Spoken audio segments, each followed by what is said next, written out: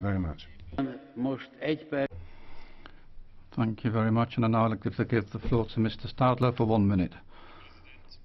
President,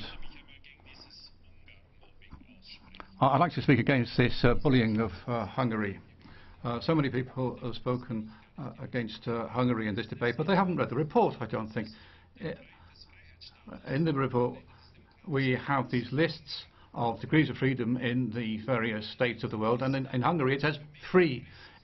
In the ranking list for media and press freedom,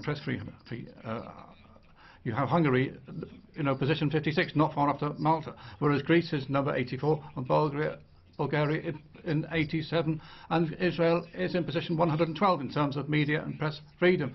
So objectively, all the criticisms against Hungary we've heard today are not sustainable. In Hungary,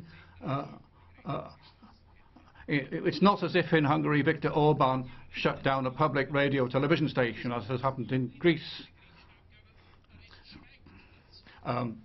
It's all very well for Greek members and other people to complain against what has happened in Greece. That's a fair criticism, but to criticise Hungary in the same way is not fair. It's dual standards, and I don't accept that. Thank you very much, says the President. And now Mr. Schöpflin for 1.5 minutes. Köszönöm a szót, elnök úr, Commissioner. I'm quite certain that everyone in this House fully supports media freedom as an essential condition of a properly functioning democracy.